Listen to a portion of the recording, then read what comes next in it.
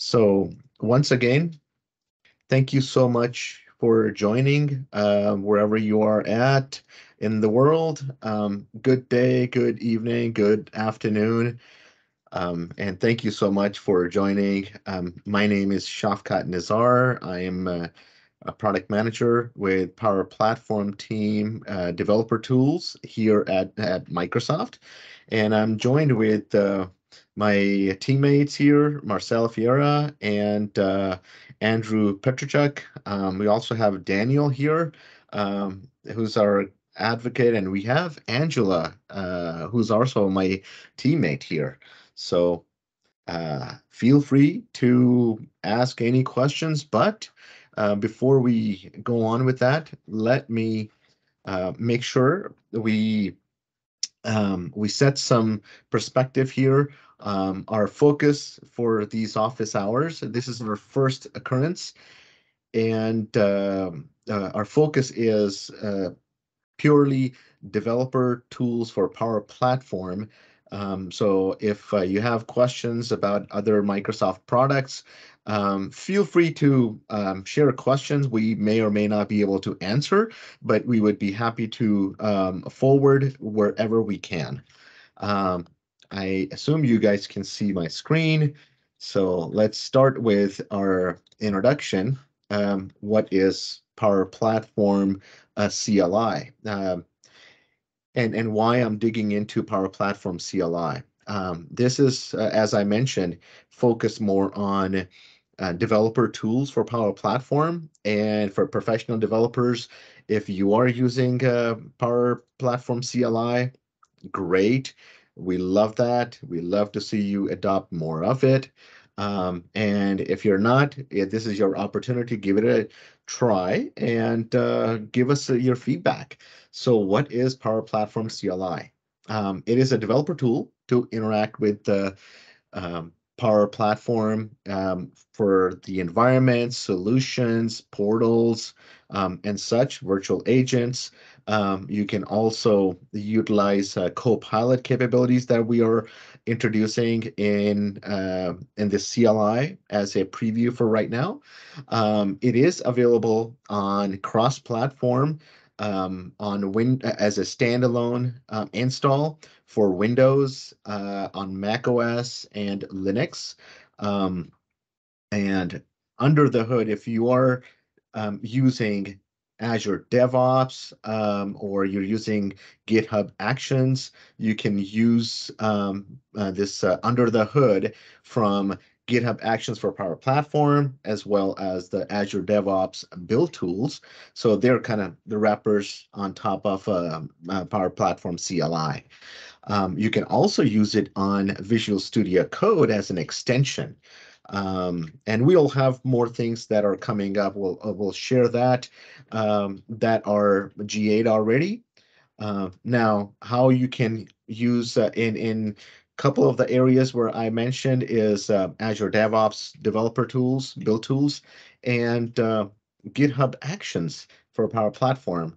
And these are some of the capabilities that are shown. Feel free to go try it out when you're building a pipeline in build tools. Go ahead, look for Power Platform build tools there. I encourage you to use version 2.0. We have Power Platform Actions in GitHub Actions. So yeah, that's to start with.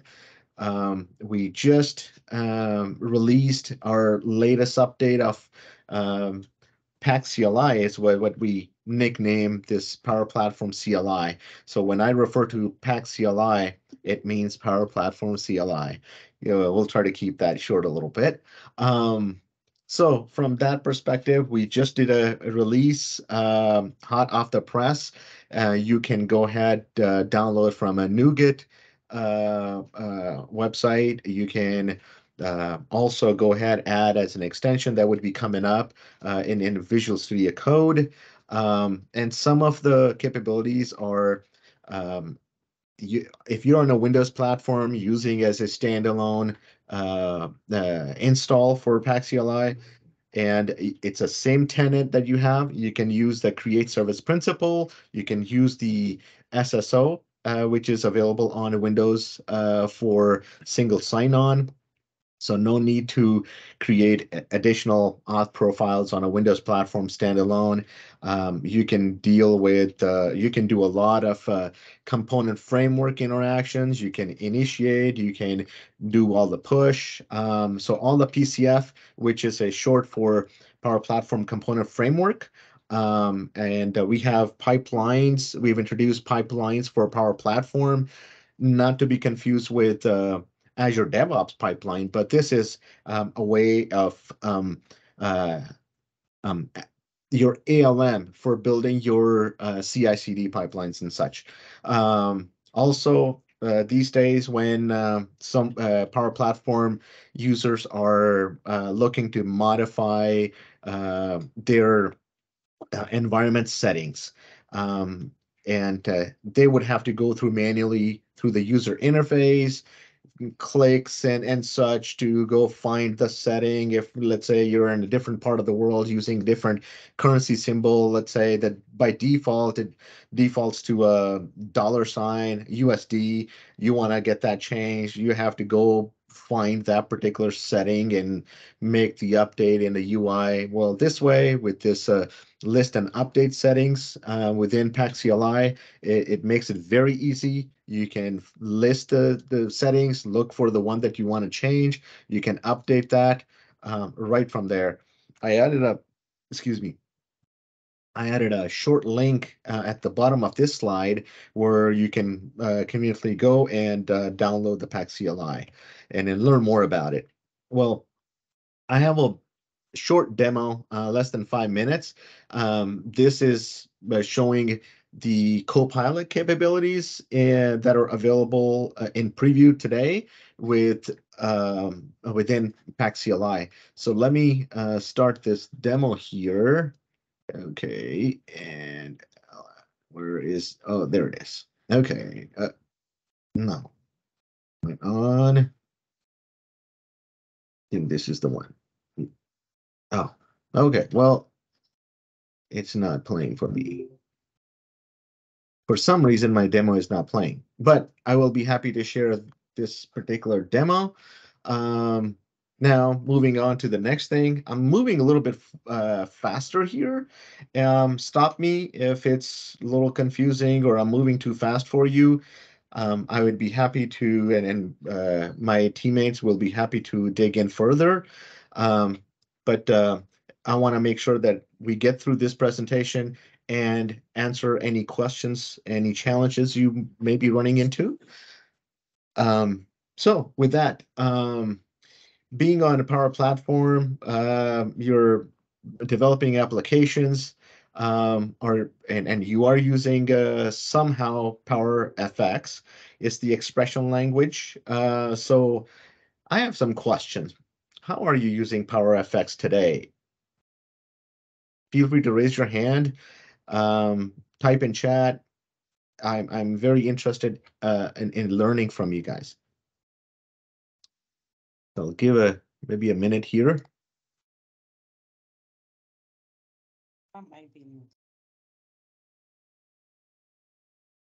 And then, okay, well, so from your usage of, okay, there's Thomas is here. Let's see.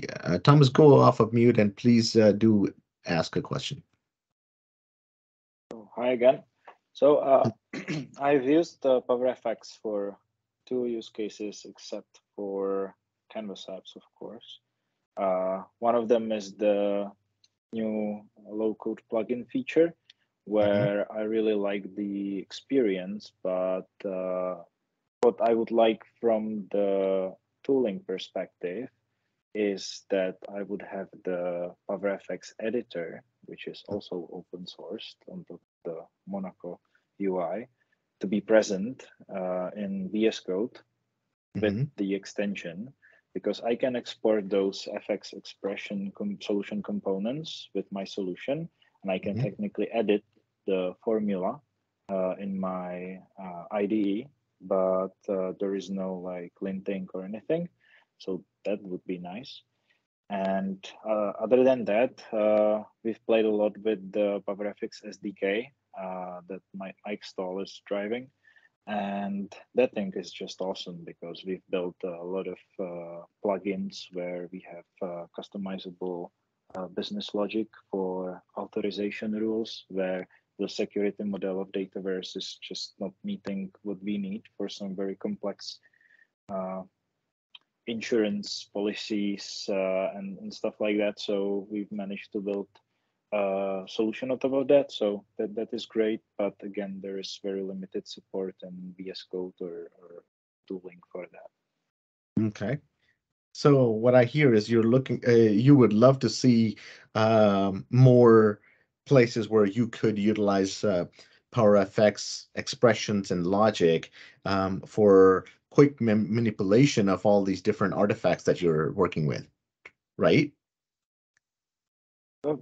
Yeah, generally, I would really like to have the editor from the SDK shipped with the Power Platform extension.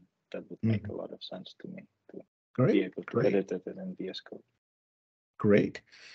We have one more hand up here. Okay, I think that was you. I'll just go ahead and put it down. Okay.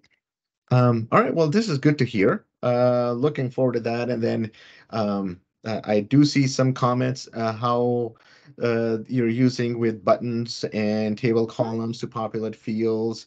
That is really good to hear. Then obviously you probably are using with the UI if possible, or through the Power App. But yeah, and then what I would like to know is what are challenges you're facing with the Dataverse data edits? Because all of your data that you're pumping into Dataverse through your applications and different capabilities of Power Platform, how is your experience with the data edits? Anyone? Or are you able to edit data, or you are editing data or not?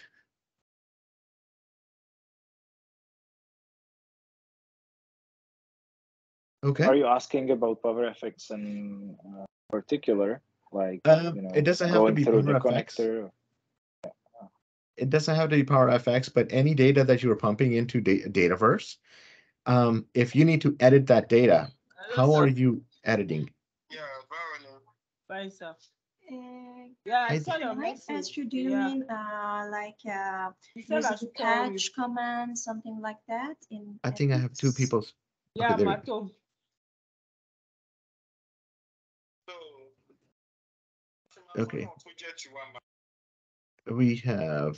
Okay. We have two hands. So I don't want to mispronounce it, but that's Cervenas. Yeah, that's correct. Please I go was ahead. just asking, do you mean by editing, do you mean like using the patch command for FX formula?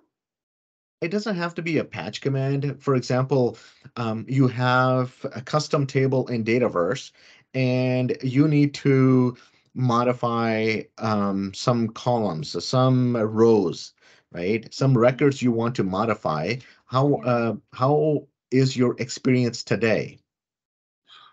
Okay, I'm not really comfortable with using the command because it's sometimes it's not easy to use, like filter with lookup with all these things together. But I have succeeded to do so, but it wasn't easy for me like in .NET code. So it's a different experience. Okay. All right. Well, yeah, I think that's a good feedback. That's what I'm kind of looking for is what type of experience you guys are having. Okay. I think Thomas, you had your hand up also. Yeah, I just wanted to give you an answer that I'm usually using data flows, those which are part of the Power Platform experience. Yep. And also we're using a lot of XRM Toolbox utilities for that. Okay. So, okay, yeah, data flows, you're using the Power Query to go ahead and import data or update data. Is that true? Yeah, so if it's a like large amount of data, Yeah. Power Query can or data flows can use the alternate keys Hmm. for upserting. So we Hmm. can pretty much modify the data as part of the Power Query step, and Yeah. then pump it back and upsert the records. Hmm. So that is all through what you call the UI based, and you're doing all the uploads and modifications. All Yeah, right. unfortunately. Okay. All right. Well, feedback taken. That is great. Good to know. All right. Well, let's move on to the next one. Well, we recently GA'd our capability, Power Platform as a connected service for Visual Studio. So feel free to take that if you take a look at that. If you have any questions, my partner here, Marcel. He was leading that for the GA part of it. I'm very happy that he is here. And if you have any question, let's have questions for him. I'll give 5 minutes.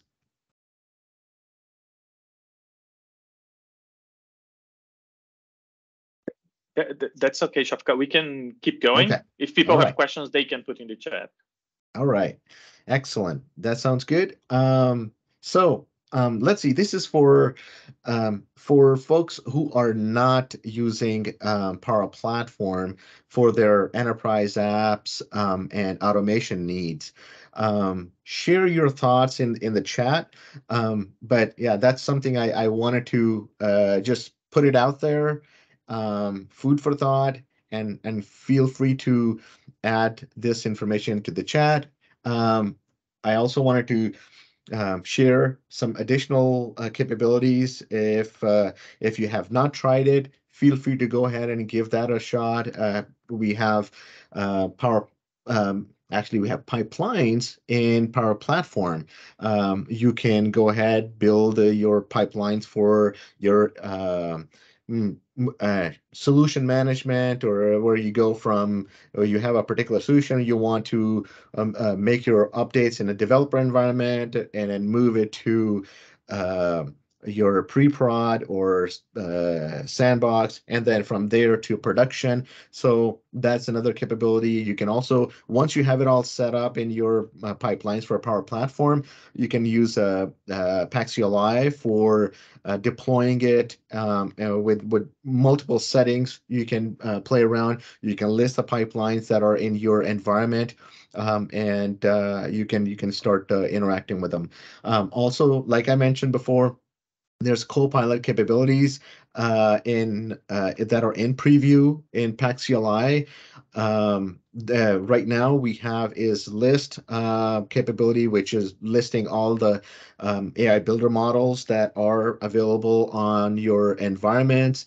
It will also do predictions for you. It'll do fetch XML, that today you're using XRM Toolbox or ChatGPT for your fetch XML. Well, you can utilize that with the Copilot capability. Go ahead, give it a try, and share your thoughts on that. I also mentioned as a standalone install of PaxCLI into multi-platform, Mac OS, Linux, and Windows.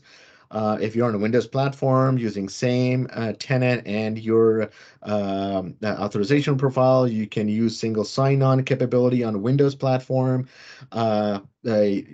We also worked on bringing create service principal capability right from the PaxCLI. You don't have to go into Azure portal, create your application app ID, and go through all those different steps on the UI. You can just use a create service principal right from the command line. Also, you can the custom connectors right on the PaxCLI. You can create an update using scripts that you have.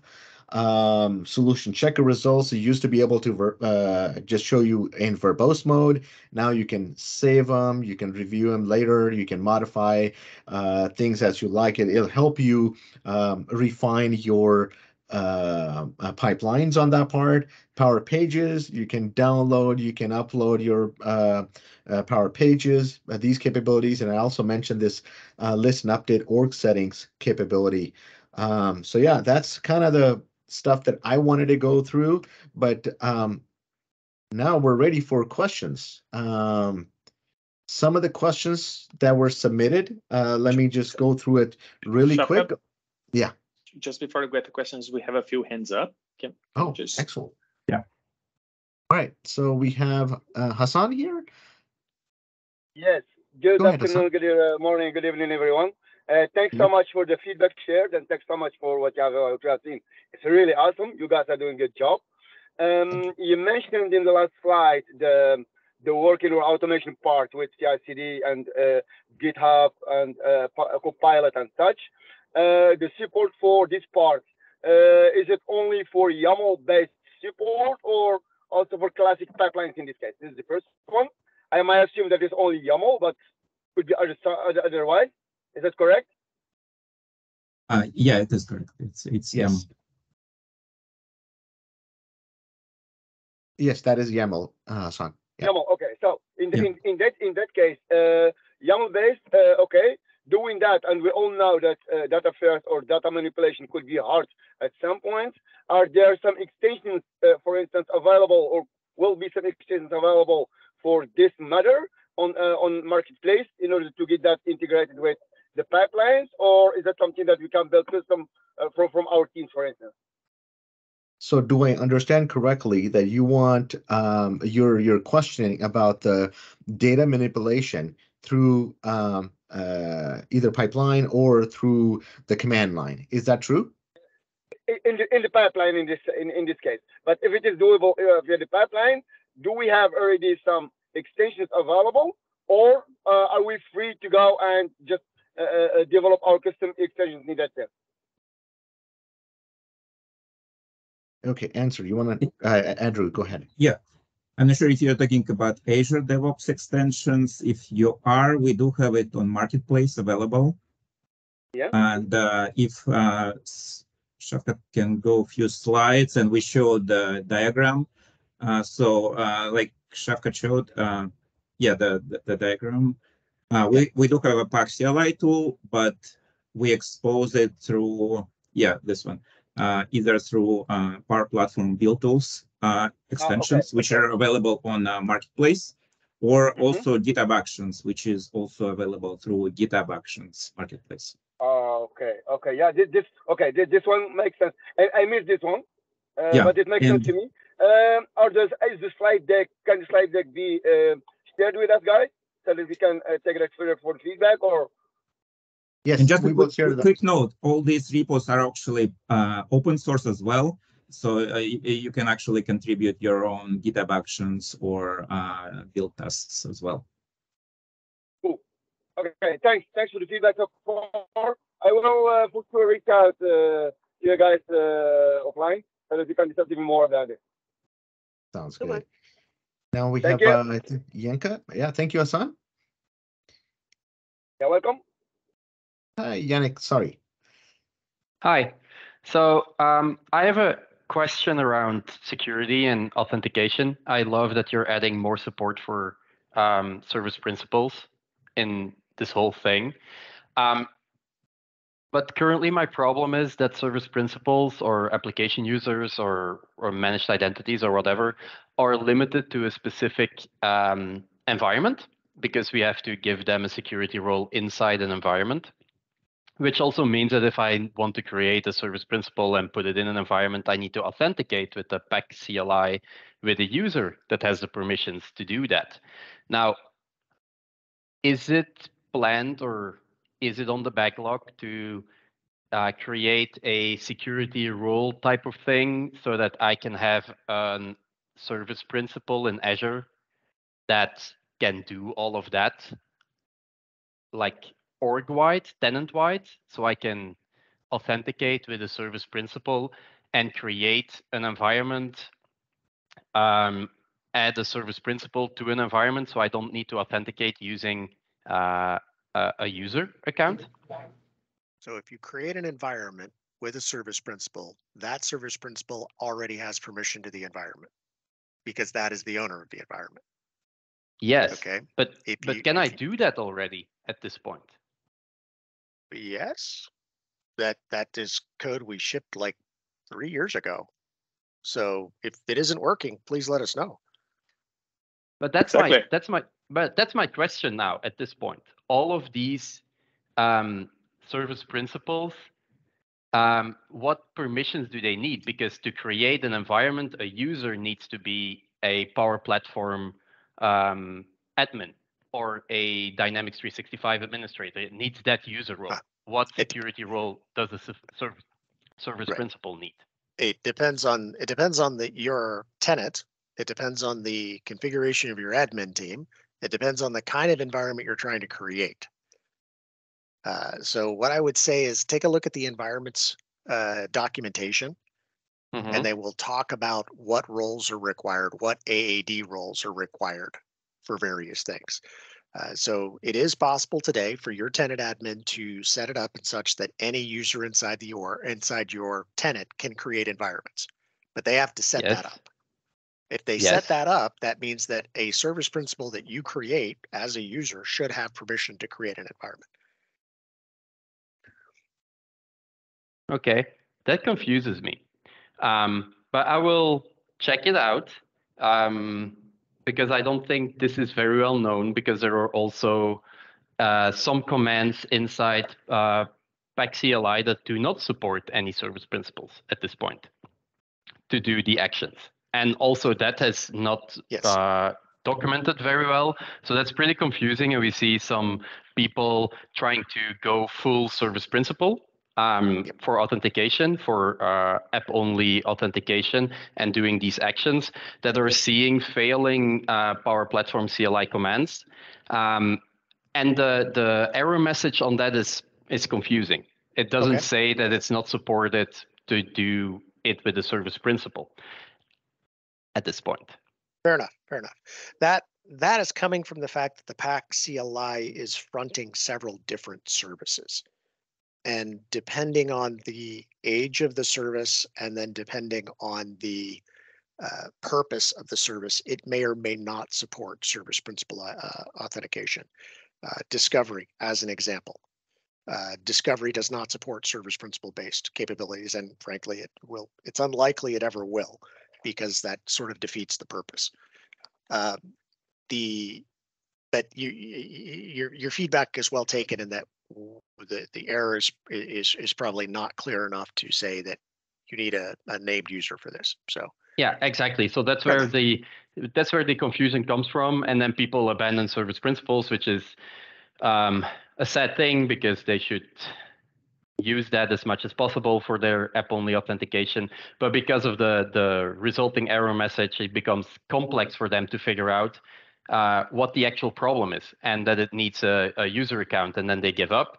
So that's potentially an improvement that could be made. And I will look into the other actions with service principals. If environment create is not behaving correctly, please, or i.e. it's not letting you create them when you should be able to create them, please let us know. Yeah, that is something we want to look at. If you have any documentation to share about that, that would be great, because I've been through all of that, I think, and this is not something that I found or saw or have encountered. So maybe there's a documentation issue around this as well. Maybe, potentially. Sure. No, I believe that. 100% believe that. So thank you. I'll check with that team and see. Awesome. Yeah, thank you, Yannick. Feel free, and thank you, Matt. Very helpful. If you could share your email, or if you can drop us an email, we'll be happy to stay in touch on that part. And I think we have Matt here who has his hands up. Oh, I actually posted my questions and get on them in the chat. All right. Around managed identities, you're talking about service principals, but not just. I do have a question on that. Managed identities in the Power Platform seem to be lacking considerably. I for one would really like to see more support. Is there any talk about that? Again, which part of the Power Platform are you not seeing support for? Well, Dataverse connector can't use managed identity. Dataverse connector cannot use managed identity, i.e. from a flow to Dataverse. Correct. That is correct. Yes. Okay. Fair. Is there In connect, I should actually say connectors in general can't use managed identities today. Yeah. Is there and getting that support over? well, the focus right now is getting service principal support in general working for all of connectors. Once connectors generally support service principal, then managed identity would come behind that. Okay. Thank you. Yeah. If the question is specifically on connector authentication, yes. Yeah. This is an active area being worked. And then yeah, and so I would imagine then that support would then be brought into the PAC CLI. Hopefully, that's a pipe dream, but insofar as configuring the connector for managed identity, yeah, yes, that work would come as part of connector setup. And again, that's actually active work the team is actively working on right now in conjunction with the rest of the connectors work. Fantastic, thank you. Mm-hmm. Yeah, connectors, just for the group, connectors are our number one pain point in any deployment process. We know it, we hear it, we are trying to solve it, and it's oil, water with gasoline poured in on top of it, because connectors are they were designed entirely around an end user scenario, not around an automation scenario. So we're doing some pretty crazy redesign to get them to play properly. So that's what's taking so long, folks. Sorry. All right. Thank you, Matthew. And thanks, Matt, for bringing the question. I think we have Juan next. He has his hand up. Go ahead.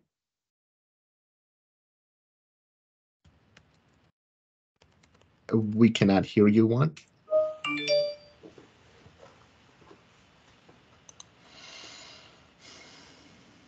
Okay, can you hear me now? There you go. Yes. Great, thank you. Thank you. Okay, I have a question. It's probably not related to these topics.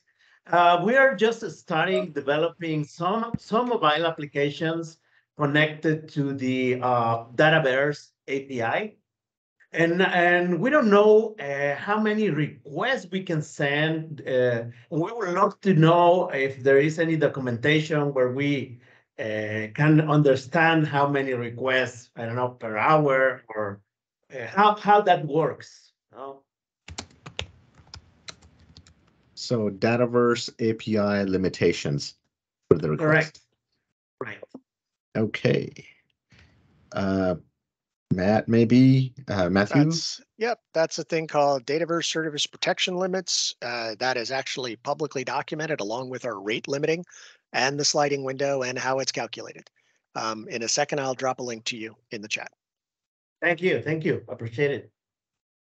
Thank you, Matthew. Yeah, thank you, Juan. I think you had submitted this question. All right. Anyone else?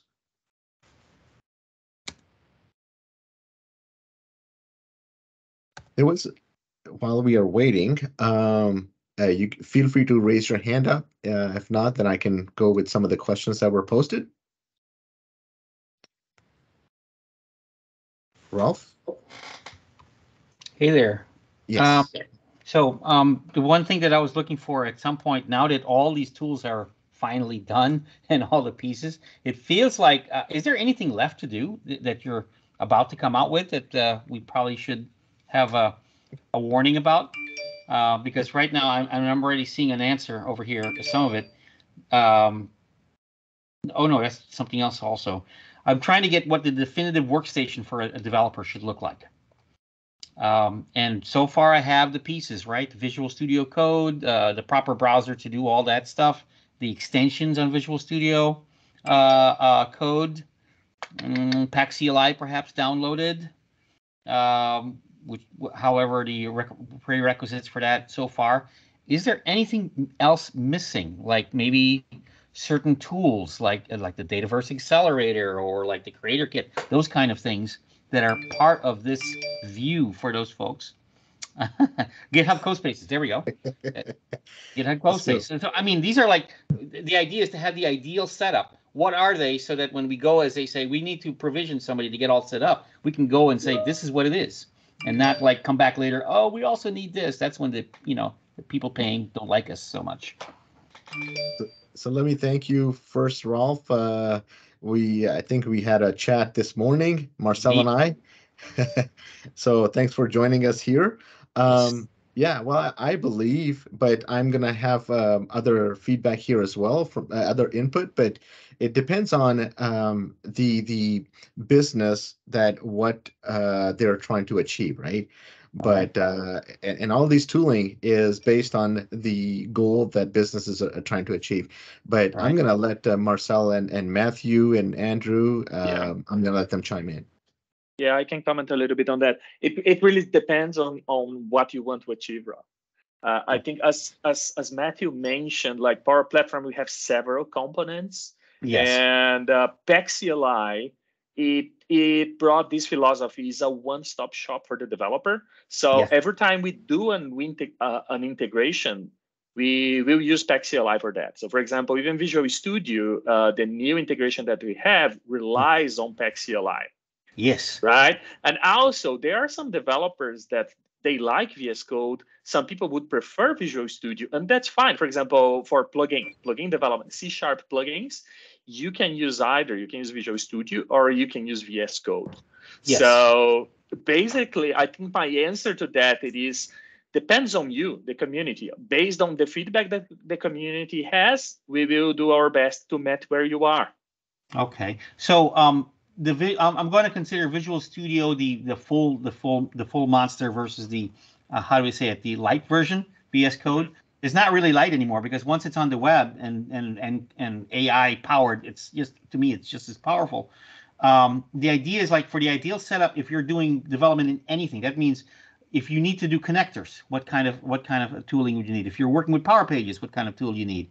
And so far we are coming to like a magic in between. If you have VS Code, at the least, you can literally do anything. There's nothing that's stopping you that says you must now go to Visual Studio, the full version to do. I mean, like, there's no, like, for example, like before you had to go like get the full power of Visual Studio when you had to do like testing on machines. We don't have to do that. This is all services stuff, right? So technically speaking, have extension, have PAX CLI, you're good to go. There should not be anything else, but that's what I'm looking for. I'm looking for other tools or other maybe additions. Maybe there's extensions that are recommended to be added in. Like, oh well, you're doing web stuff, then you better have maybe the web extensions that come with the stuff. That means if you're doing it in React, you do it with that. Make sure you have your pieces. That's fine and well. But I'm looking for anything that's more Power Platform related. When I say Power Platform, I really mean it across the board. If it's Power BI, a part of, but more likely apps, flows, bots, and pages, of course. Those are the only ones that I know that are right now in this world. If that's the case, is there any other tool that we may be looking for, maybe missing, or is it a case of once you have that, we will keep throwing toys in that direction? Don't worry about it.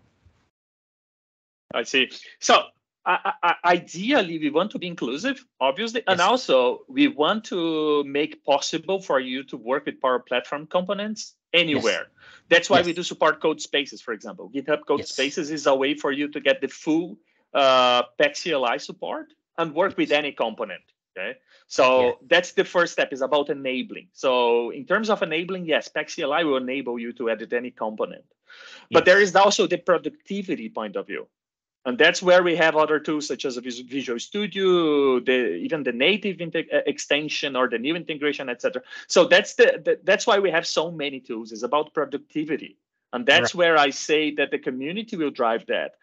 Depends on the usage or the tools or the difficulties that the community is having. And these are the ones that we will prioritize. All right. So are there any other productivity tools, at least from the Microsoft perspective, that are being provided other than, of course, the community is doing there's a community extensions, for example, for a whole bunch of stuff. Mm-hmm. Is Microsoft providing any more productivity tools that we should be considering besides code spaces and VS itself? Seems like that's pretty much where all your goodness is going to come from. Well, we are always again looking on your feedback. I cannot comment on the specific tools. Like, do we have any other tools coming out? Not in the short term, but we are looking on improvements for specific components. So, for example, PCF is one component that we have been paying attention. In the next release, you will see we just added support. We started to support monorepo, which is a way to make easier for you to create PCF components and avoid to download dependencies for each component. You can have all the dependencies only one repo. So things like that are helping the community. That's why I say we will keeping the feedback and iterating on that. But specifically answer to your question, there is no specific tool coming out soon that I can tell you now. All right, but nothing before answer? October 1 is saying. Yeah. So okay. So Ralph, I think one of the things that we probably should be clear about, and maybe just to the community in general, we in the past, and it's still to this day, so I don't want to say this has changed. We have focused on enabling the community to fill holes that we don't have capacity, time, or focus to do. Okay. As part of that, we've provided a lot of foundational capabilities, foundational tool sets, things like the service client, things like the plugin registration feature sets, the solution packager as standalone modules. Okay. And now we're shipping the model builders as standalone module because we've got a community out there that's built a bunch of those types of tools, loosely based on our code base. The direction though that we're going is more of a consolidation route. Got it. Okay. We are trying to start to use the PAC CLI as our gateway for accessing these kinds of extensions, where if you're using the Microsoft provided goodness and the behavior that works, PAC CLI is where you're landing. There's still going to be accessory tools, plugin registration, the schema generators for the data migration tools and other things like that. Whether or not they remain clients or turn into web apps or turn into things that we surface through other vehicles, TBD, but that area will continue to exist. Okay. Got it. Is there a good place to like see a list of those particular tools that are at least known? Yeah. Or is it a case of like getting our GPT masters to give us a list? No. There's actually a list posted. It's a relatively current list that's posted on the Developer Center for Dataverse. Nope. There. Okay. So you've just given the first most important tip of the day. Developer Center for Dataverse. Yep. All right. And that actually lists that. In fact, there's cross references out to a bunch of community tools as well. But the point I'm trying to get is what I was essentially saying is that while I'm not going to say that tomorrow a new PAC CLI tool is going to appear, it's highly likely that we'll continue to ship additional modules into the PAC CLI for purpose-specific things. But the tool PAC CLI will continue to go, and it will continue to update. Got okay. It. Great. That's So, that's what I was hoping to hear. That essentially things are coming to where they can be more easily integrated, or let's just say familiar with each other in the way that the rest of the tooling works, and the way they've been doing it for a while now on the SPFX side and all the other pieces. The more consistent helps.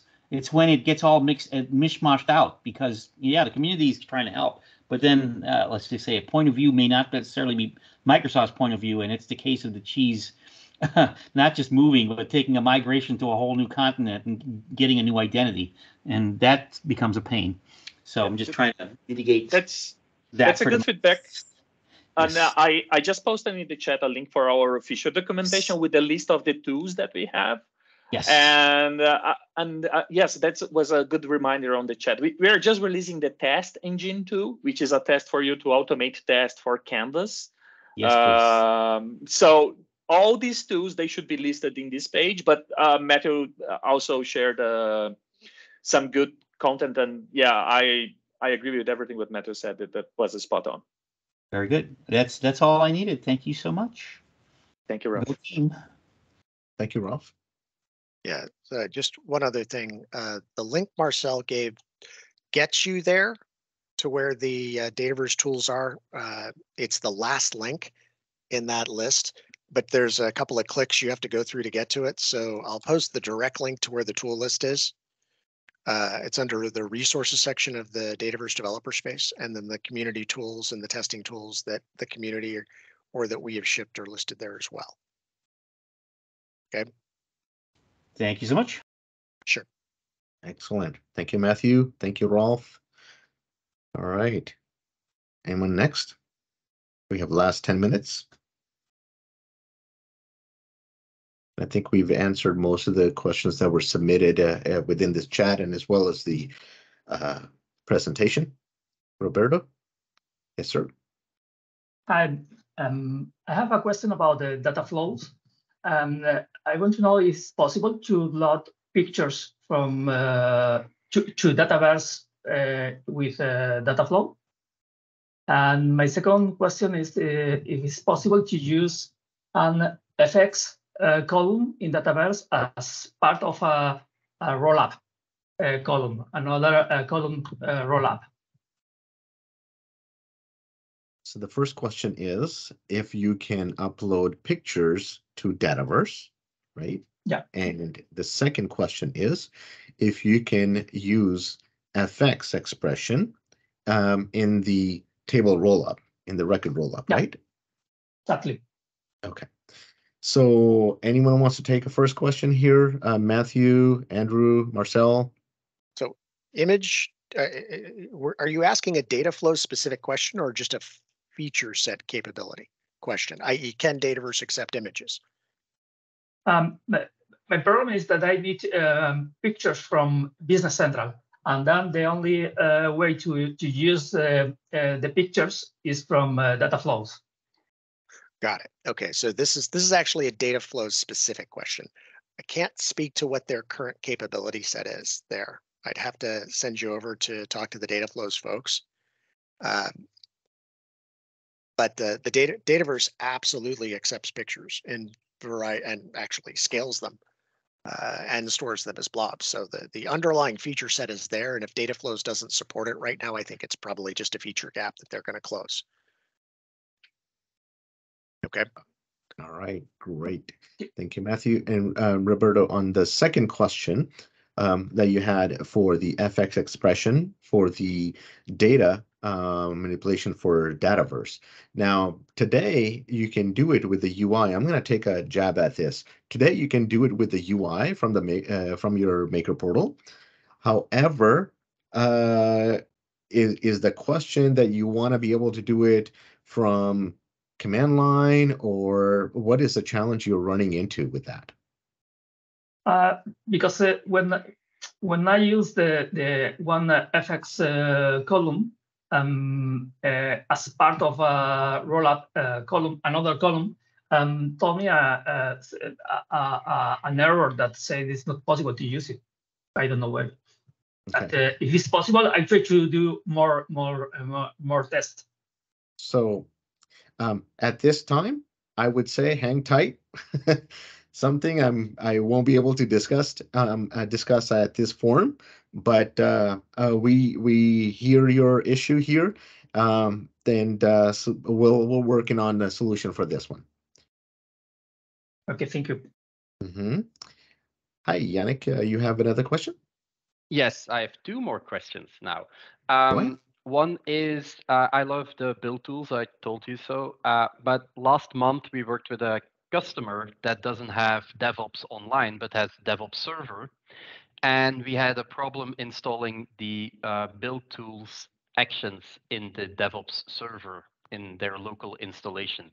First, is that supported? Is that the idea that it should be able to be installed in there?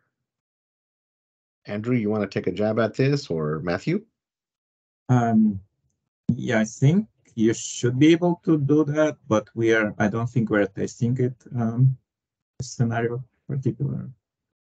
Yeah, so our problem was that if we install it from Marketplace, then it times out And when we cheated, and there's like an internal way of calling the marketplace API to get the VSIX package or something to install it, and we upload it ourselves, then the DevOps server complains that it's too big and too whatever to get it installed. So it would help us a lot if you could look into that or have a way of for us to install that. Because also one of the things that I noticed for the build tools is that at some point you stopped making the releases in GitHub. So there was the latest release that shows up in GitHub is the September refresh that was posted in October 2022. And that one still had the VSIX of the 2.0.8 in there. And we can install that one in the DevOps server. But that's a very, very old version that I really don't want to install anymore.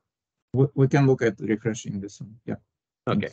And the other one is thank you very much. And the other one is a bit more joking, is if we're getting close to moving away from .NET 4.6.2 for plugin development. That's question to Matt. Yeah. I think so Neto can comment. I did make a comment about this publicly a little while ago, and I'll essentially repeat what I said in written form. This is an area that we're actively working towards. I know everybody's like, hey, geez, it's been out, 4.8's been out for ages. Why haven't we upgraded? There are extremely good and practical reasons why we haven't done this. And it has a lot to do with our security infrastructure. Okay. This is something that we are actively working towards. It is not something that you're going to see us do in the short term, i.e. in the next 6 months. It is and likely what you will see us do is begin providing support for .NET 4.8 first before we go any further. We are working through most of the infrastructural components actively, and you're seeing that in the fact that, for example, PackCLI is a cross-platform tool. PackCLI is riding on top of a lot of our other infrastructure components, the Dataverse Service Client, the underlying libraries that it uses, which are now being built cross-platform. We're not shipping those as standalone libraries for your use in plugins or anything of that nature because our servers don't support it yet. But it is actively being worked. We're slowly bringing the pieces along. The other thing to keep in mind is that when we're thinking about these decisions, those of you that are new to our ecosystem haven't had to deal with this yet, but those of you that have been around here for a while, you know that we have hundreds of thousands of plugins, millions of plugins written going back as far as V5 that are running in our online system.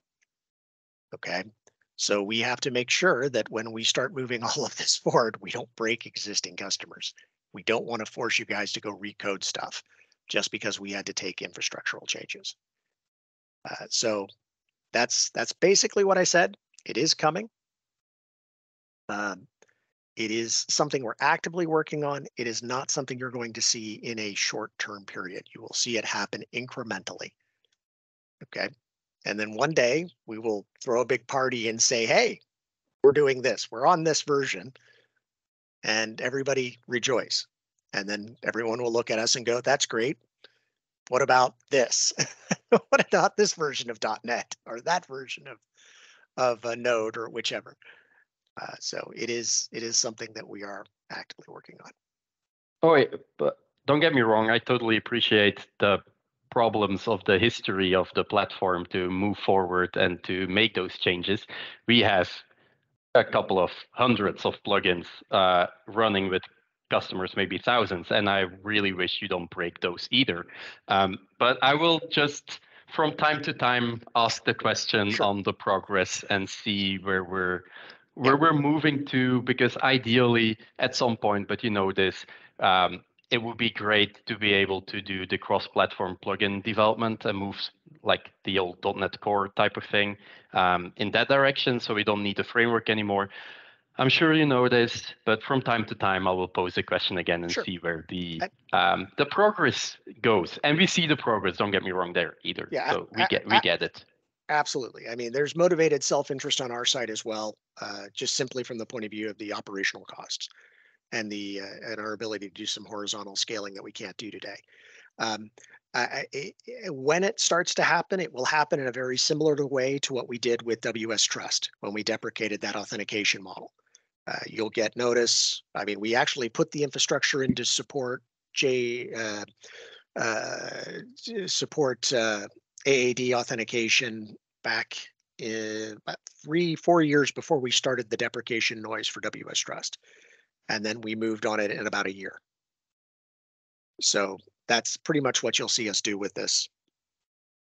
Cool. I'll get back to you in 6 months then. Sure. Hopefully I'll have more to say in 6 months. So. Well, it's much appreciated. Thank you very much. Well, with that, I want to thank Matthew for his input and his support in this, Andrew, Marcel, and a whole Microsoft team here. Thank you so much, and a big applause to all of our partners that were able to attend and provide some feedback. Hopefully, this was helpful, and looking forward to the next one next month. In the meantime, feel free to drop us any questions on the community link that we will share in this, and we will share the recording as well. So thank you so much. You guys have a great rest of your day, evening, night. Thank you so much. Thank you. Bye. Thank you all. Bye, everyone. Bye. Thank you. Bye, guys. See you later soon.